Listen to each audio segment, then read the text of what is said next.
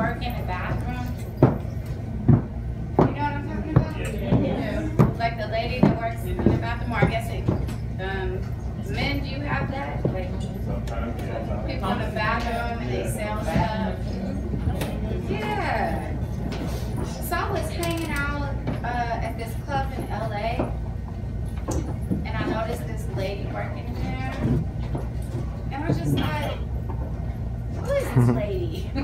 She must have some kind of story, right? This one is called Ladies Room.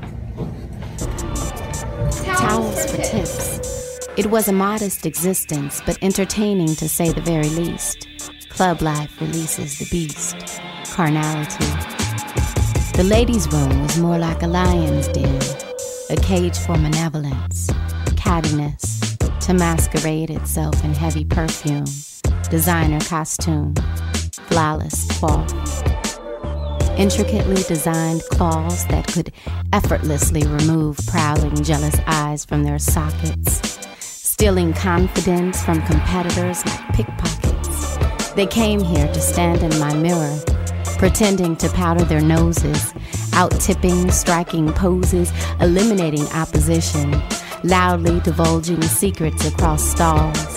I sold tampons, lip gloss, weed, roses, mints, gum, and condoms and lockets, clocking ducats and buckets, pretending not to really be there and not to care, but cleaning the floor as the least of them fell onto it. Covetous greed, painfully desirous competition to win the affinity of the lionized male, who hunts for felines who dare to go toe-to-toe to win a night of sublime good times. Catfights are bloody, creating wounds that cut deep into the soul where the heart pumps worthiness, a measurable source of a temporary life that is defeated by the union of Mother Nature and Father Time, whose hands are mighty, not to be placated by vanity. They followed her into my office, a pride of lions, boasting, primping, praying, eliminating. She could have been any one of them, frolicking about this diamond-studded jungle where the meek die in the dust.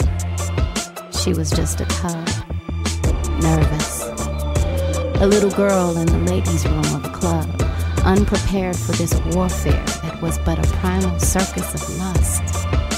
I found her sobbing and vomiting into the toilet, squatting before it in the stall reserved for the handicapped. She couldn't understand how I knew that she was pregnant, but confessed it through tears of regret.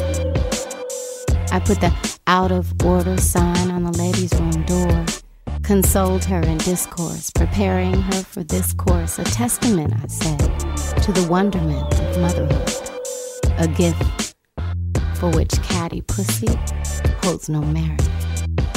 Wiping her tears away, convincing her that she could bear it, I picked her up off the floor and sent her home to prepare for her war.